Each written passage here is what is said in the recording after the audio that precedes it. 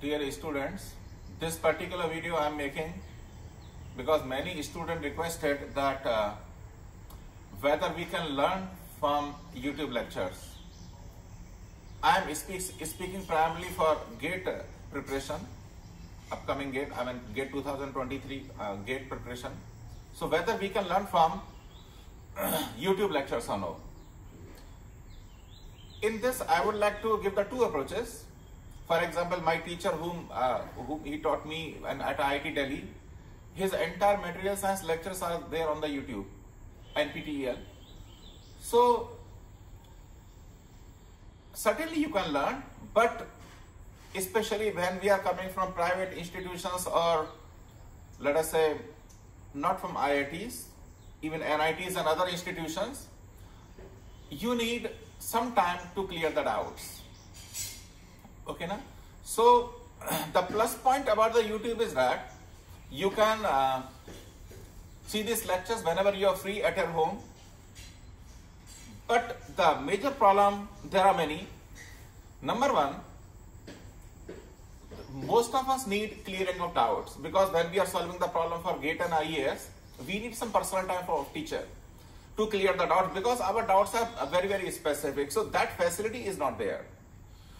And the second problem is, most of these lectures, even the NPTEL and all that, when we go through each and every lecture, it covers the variety of syllabus. I personally feel these are at least 100 times more than our GATE syllabus.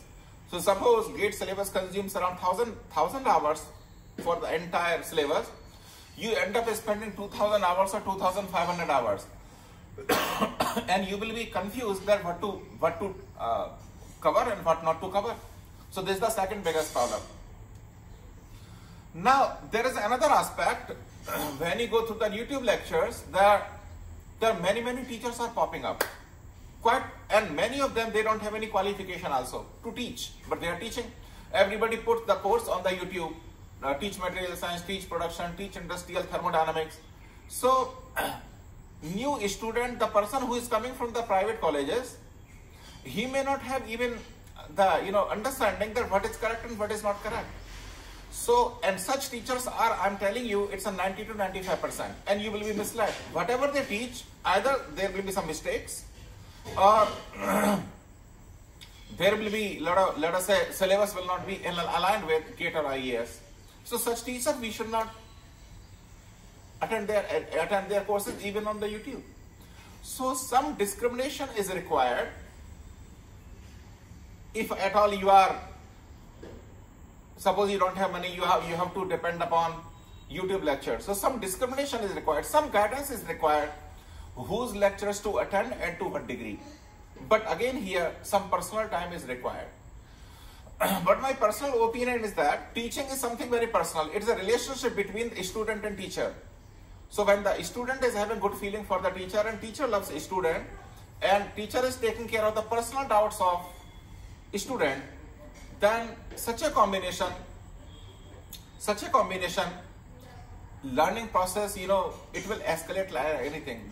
Such people will crack any competitive examination. So there is one sloka in Bhagvad Gita.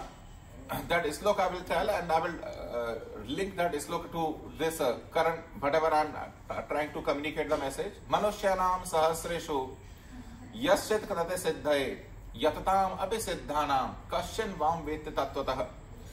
What Krishna tells in this particular sloka, that let us say 1000 people show inclination towards spiritualism.